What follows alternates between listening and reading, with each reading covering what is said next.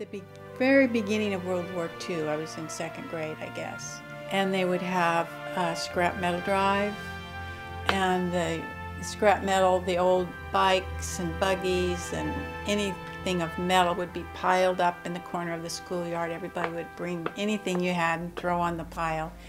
And then the handsome young soldiers would come in their jeeps and drive up and say, yay, and that was always exciting. And paper drives, that was a big thing, gathering the papers from the neighborhood and bringing them to school, and they went into a big bin thing or something, and we would have to go around and collect jars of grease. All the mothers saved any cooked grease from your bacon or anything in a can.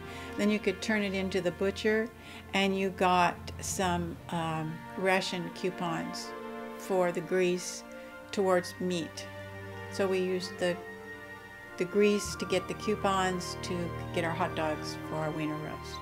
On one certain day, my mom's group would volunteer at this little old hotel that really wasn't a hotel anymore, but it had the kitchen in the area.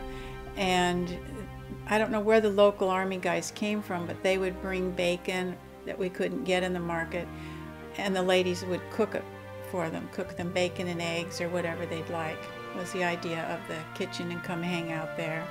And we'd stop by there and see her and then go on to the library. And that was fun.